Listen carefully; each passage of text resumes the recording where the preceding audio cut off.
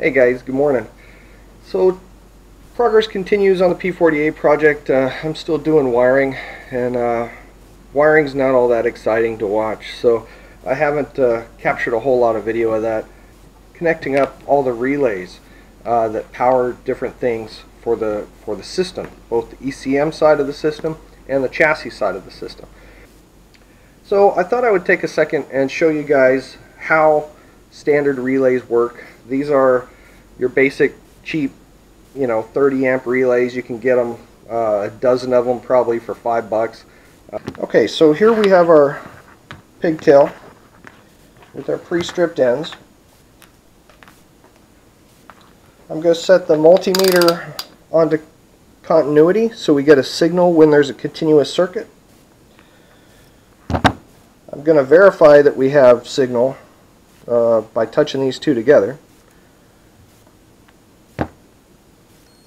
So we can hear that it's working, so I don't have my wires crossed, my battery's good, and everything on the multimeter. Okay, so if we take our pin 30, which it's going to vary depending on where you get your relays from. The colors of these wires are going to change and vary. It doesn't really matter what color they are as long as they work well. So if we probe this right now, I'm connecting one side of my multimeter to the 30 pin, and then I'm going to probe the other two, the 87 and the 87A, so that I could show you how those circuits work. So if we're putting power in here on our 30 pin, then we should have continuity here on our 87A, and that's the center wire here, the red one on our pigtail. That's the center pin on your relay, and as the meter is sounding off here, we know that that's a continuous circuit. So if I put 12 volts power here, I'm going to get 12 volts power out here all the time without triggering the relay, without doing anything. So that's called normally closed circuit. So that means we normally have a continuous circuit between our 30 pin and our 87A. Now if I connect to our 87 pin, you get nothing. That's because the relay isn't energized, it's not triggered.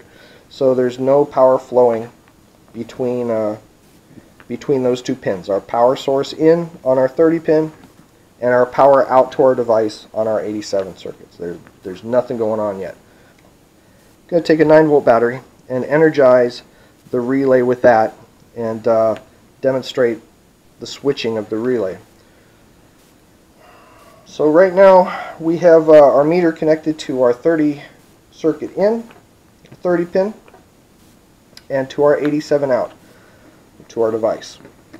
So now if I want to fire off the relay, I just have to connect our two trigger wires, our 85 and our 86 wires,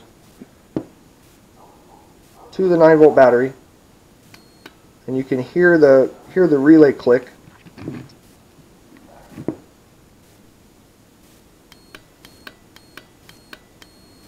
And you can hear that we have a continuous circuit now. So whatever device we have connected on our yellow 87 wire is going to be powered at this point. So if I take away power from the trigger wires, the circuit opens and there's no connection between the two.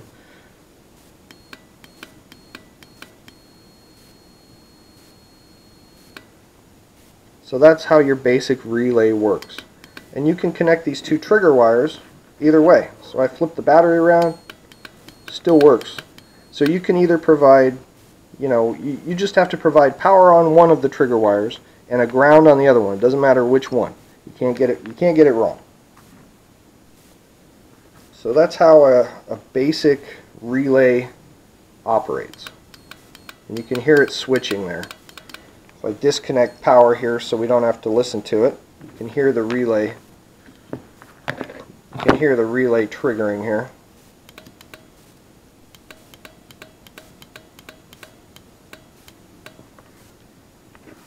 And what that is just a spring-loaded lever arm inside the relay. It's a mechanical arm that connects 2 points, and then the points are where the power flows out on either the 87 or the 87A side of the relay.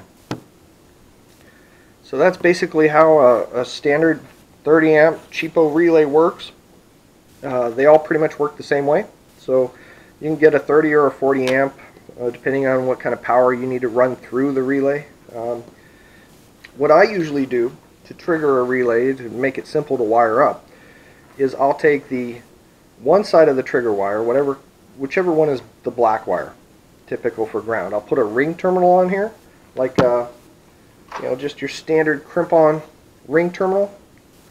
I like to solder all my ring terminals, so I'll pull the insulator off and solder these. Put a ring terminal on it and use the mounting lug on the relay for my ground. So you put your ring terminal, run a screw through it, and that's one side of your circuit already ready to go. The other trigger wire gets 12 volts. So if you want to use a toggle switch, run 12 volt power through that to trigger your relay, that's fine. And that will energize the relay. You can also do it, if you need to send a ground signal, if you don't want to run power from the front to the back of the truck, you want to run a ground circuit instead, so that you don't have a live 12 volt wire running down your frame rail that could chafe and short out and cause you all kinds of electrical problems. You can run a ground wire to trigger the relay. And then what you would do is you'd take your 30, which is your power coming into the relay. Make sure I got the right one here. Take your 30 and one side of your trigger wire, you connect these two together and you provide your power to it. Okay, your battery power or whatever your power source is, you run into this side, which energizes one side of the trigger system, and it energizes your 30 wire to provide power out. Then all you have to do is ground the other side of the trigger wire. So you could run a ground signal to this from a toggle switch, and instead of having to run power through the toggle switch, you would run ground through the toggle switch. So I don't know if I explained that very well for you guys, but that's how your basic 12 volt relay works. You can pick these up on Amazon or eBay or your local electronic stores for not much. They're cheaper than $1 a piece, including the pigtail. And the nice thing about these pigtails is they have slots on them, a slot and a tab, and you can connect multiple pigtails together. So you can run 2 relays side by side or 10 relays side by side. Doesn't matter, however many you want. I'm going to get back to wiring up here on the P48 project and maybe get some lights to flash here later on today. Okay guys, so I got my soldering done here on the last 3 ring terminals that need to connect to the ignition switch. I've got to heat shrink those as soon as they cool off a little bit so I can touch them. And then connect them up to the ignition switch, put the ignition switch back in the dash, and then I'll be good to go to connect the battery. So I'm going to heat shrink these right now and get this wrapped up.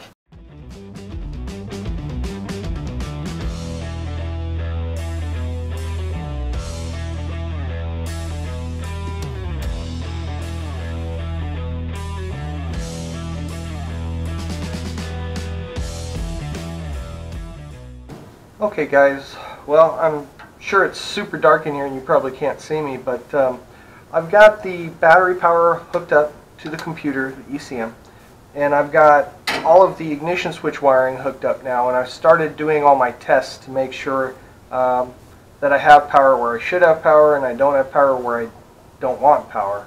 And I did have 2 wires that I had to clip, and I'll have to pull back out of the harnesses that were redundant wires that had power when they shouldn't have. So, no matter how careful you are, sometimes you miss something.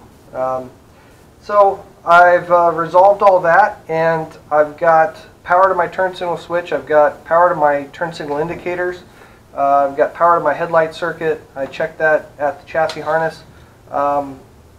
And what I'm doing right now is pulling the codes out of the ECM because I am getting my check engine light flashing as it should be. I connected the data link connector wire for the diagnostic test port, which is the white and black wire on pin, I think it's A14 of the ECM. So I grounded that, which is what you're supposed to do when you normally would use a paper clip and ground it at the OBD1 port, or they call it the ALDL, or the DLC, data link connector. So when you ground pins A and B on the DLC connector, you're grounding out that diagnostic test port. So I've just connected a ground wire to a chassis ground so I could get the check engine light to flash, so I can write down the codes that the computer is reporting, so I can make sure it's not reporting anything that I don't know that I don't have connected. So I need to check the codes and see, make sure there aren't any codes unrelated to what I know isn't disconnected.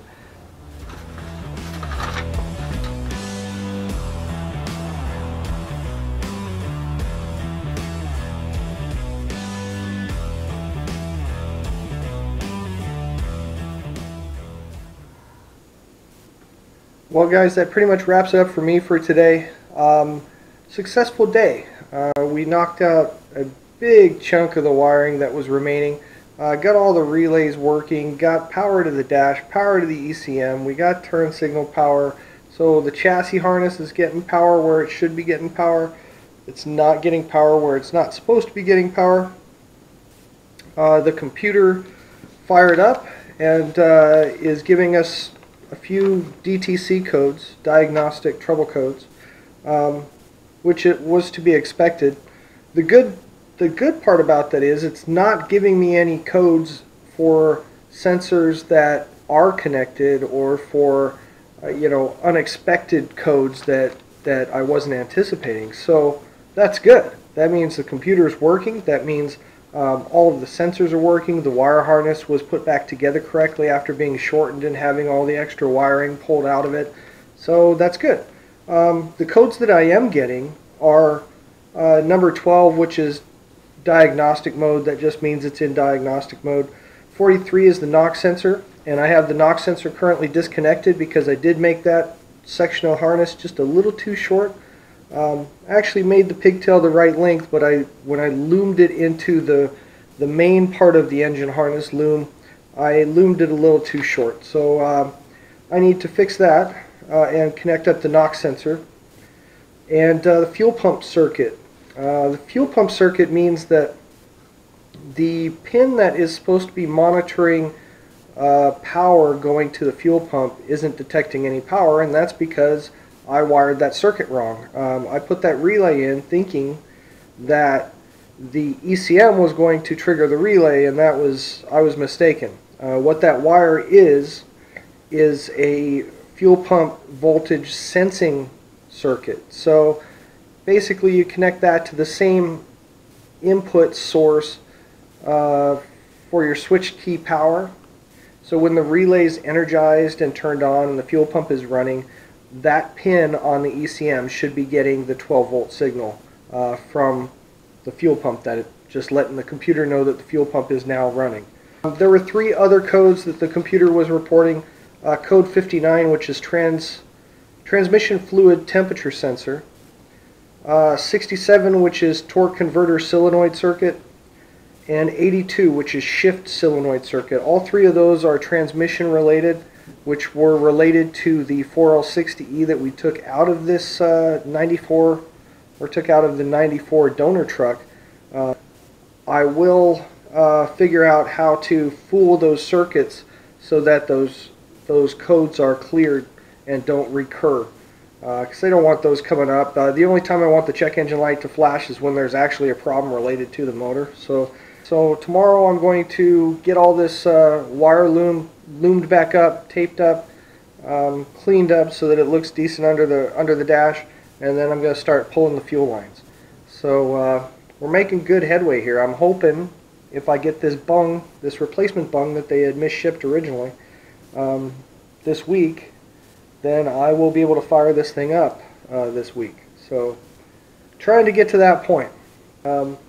Not much content, wiring's kind of boring, but I hope maybe this gives you some insight into an EFI swap that you may be working on, or something that you're planning, so that you'll be better prepared for your swap. and for issues you may run into, things you have to address, and possibly considerations that you hadn't thought of.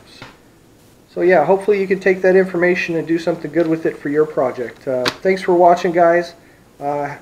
Please click like and subscribe if you like this kind of stuff, and I'm going to keep trying to deliver it to you.